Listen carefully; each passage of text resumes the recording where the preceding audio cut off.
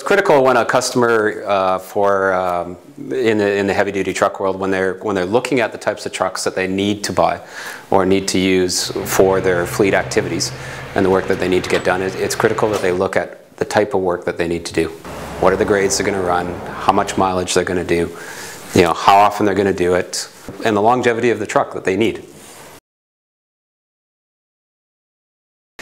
In a medium duty engine, to look at a spark ignited engine versus a traditional compression diesel engine, what you would find is that that spark ignited engine doesn't quite have the torque performance that that diesel engine would have. It is a very good engine in the medium duty cycle. However, as you move up the scale into the heavy duty world, what happens is the need for that torque magnifies, and the torque table, or the flatness of the torque table, becomes more and more important.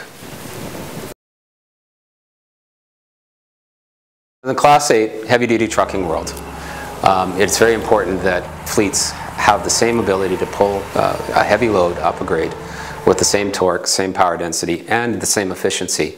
Westport HPDI technology is the only technology that actually makes that possible in the heavy haul application.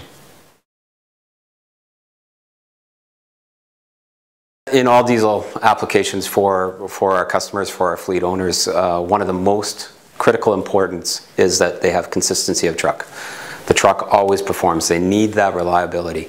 So based on 10 years of success in the North American marketplace, Westport has been implementing HPDI technology that has provided the proven consistent performance that our customers are looking for in North America.